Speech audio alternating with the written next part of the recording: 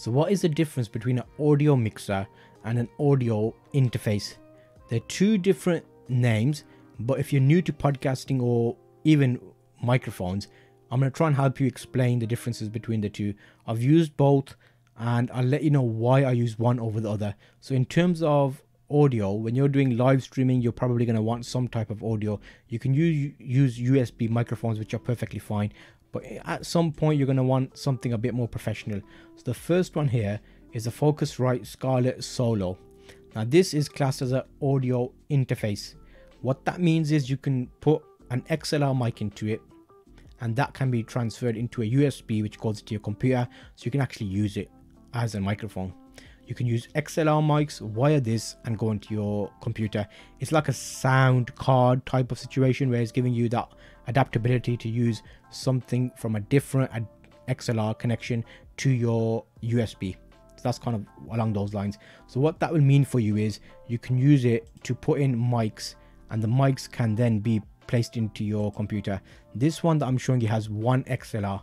What that means is you can plug one microphone into it and control it on the front of that system. So you've got a gain control, which is basically how loud and control it gets.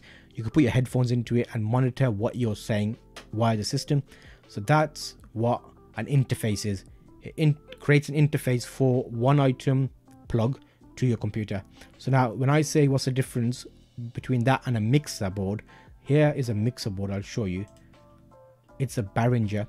Not the best, not my favorite, but when I initially started, I used it and I was happy for it because the price that it comes at is actually very reasonable. So if you're on a budget, you're going to get 4 XLR mics here. So you'll see on the board on the top here, there's 4 XLR options, 1, 2, 3, 4. You can plug in 4 microphones there. So in my example, I've got one microphone here. Then I've got one microphone on my standing desk over there. So I use 2 of these on my Yamaha mixer board, which is different to this Behringer, different brand. So in the brands and the pricings, why are some expensive and some cheap? The cheaper ones have preamps, which basically determine how the microphone sounds. A cheaper preamp will have a bit more noise in the background. So if you turn up the gain, you'll hear crackling or the voice won't be as crisp as a more expensive one basically. So I use the Yamaha MG10XU, the 4 XLR version, and I don't have to do any other processing on my voice. When I do a live stream or recording, it's as it is, as it comes out, and it's actually very good quality. So that is based on your ear.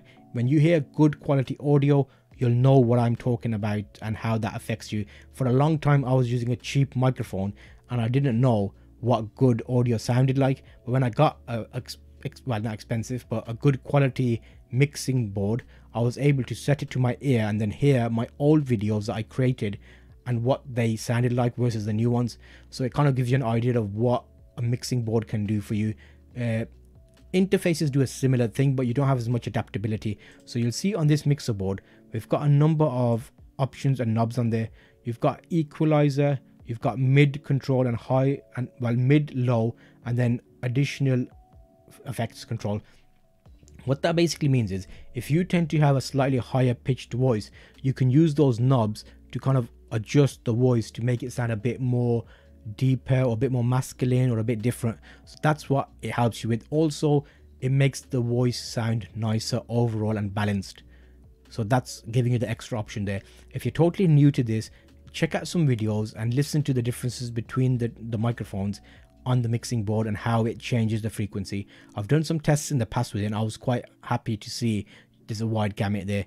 And in addition to that, you have got options to add effects. So if you do live streaming in terms of gaming and stuff, in these you can actually have, well, in the Behringer ones you don't have it, but in the Yamaha MG10XU that I have, like this one here, I am able to add effects. This one doesn't have it. This is the MG10. Where's the XU one? That's the MG12. Okay, there's an MG10XU which has 4 and it has like that. You can see the little 24 number there.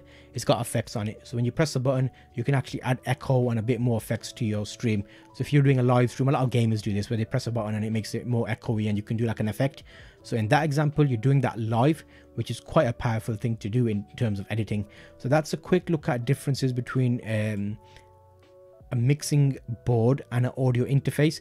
I've done a number of videos about microphones and budget mics versus wireless and also USB microphones, so you can check more about that here. I think you'll find it handy, especially if you're currently looking at microphones. So I'll see you on that next video.